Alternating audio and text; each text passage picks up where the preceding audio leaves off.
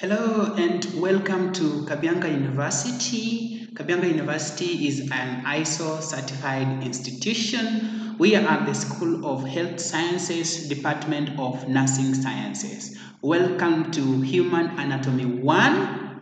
And in this session, we'll be looking at the course outline. The facilitator is me, Thomas Ngamba, the lecturer, and here are my contacts for your consumption. Thank you, and let's proceed. So, human anatomy is a 4-unit course, and the main purpose of this unit is to enable learners acquire knowledge on the structural organization of the musculoskeletal, the blood, the body fluids, lymphatic, cardiovascular, and respiratory systems. Remember that human anatomy is a branch of the human biology that you have already covered in high school. So in this case, we'll be focusing on a sub-branch of biology. So what will be your expected learning outcomes? What do you expect to learn from this course? Number one, we expect you to describe anatomical landmarks of the human body, outlining the head, neck, thorax, yeah? We also want you to explain the structural organization of the human body. How is the human body organized? We also want you to describe the gross anatomy of the chest cavity, yeah? Its contents, yeah? We also want to know and here you describe the anatomy of the hematopoietic, the blood, and the lymphoid tissues. So what will be the course content like?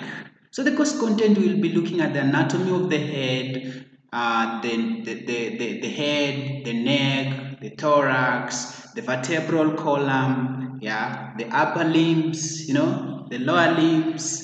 We'll also be reviewing the embryological development, anatomical landmarks, gross anatomy of the different human structures.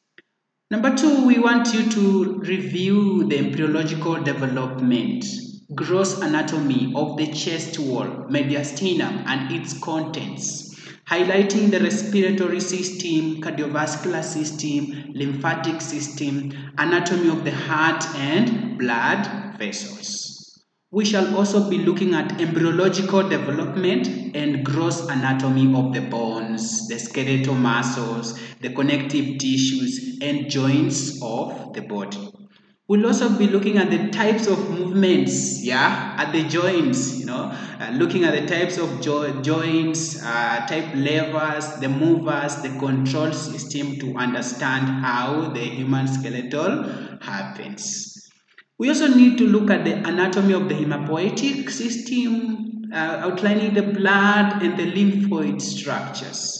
We shall also be looking at blood in details. Remember, you have even covered more content about blood, but you're going to revisit and looking at the structure, composition of the plasma, red blood cells, platelets, white blood cells, and it should be fun for us. Lastly, on the course content, we'll be looking at the body fluids, looking at the composition, distribution of volumes so that we can be able to understand the human body. So how will be the mode of delivery for this class? Hello, we are going to have blended classroom lectures. So we're going to have both physical sessions where we are going to be meeting in classes and we'll be face to face. We'll also be having some online classes where we'll be able to meet virtually. I've also prepared some virtual demonstrations, okay? We'll be having those demonstrations online and some of them will have to be physical when we meet in class. Remember, we'll also visit the laboratory for practicals, especially our mock at the school, and we'll be looking at the basic structures of the human body. You'll also be required to facilitate some self-directed learning and some group discussion for better understanding and mastery of anatomy. What about the course assessment? Well, we're going to have random assessment tests, continuous assessment tests, assignments, and end-term examinations. So, the random assessment test and the continuous assessment test are going to give you a 50% of your final score. We'll also be having end-term examination, which will be out of 100 but will be converted to 50, so that we get the 50 plus the 50, giving you a cumulative score of 100% at the end of the trimester. What will be your core reading materials? Well, I'll be sharing lecture notes and handouts, which we are going to be going through it to better understand our course. I will also be directing you on guided YouTube videos so that you can study and understand what is really important for you in this session.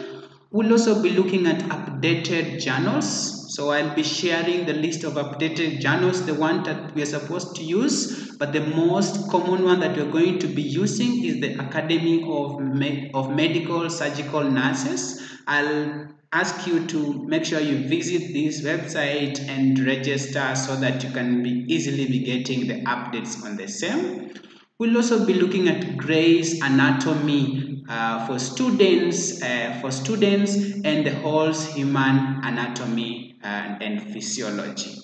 So guys, I hope you are excited for this course. We're going to be having fun over it, and at the end of the day, we enjoy the course as students. Remember, it is me, Thomas Ngambwa, the facilitator for this course. Welcome, and let's learn together. Thank you.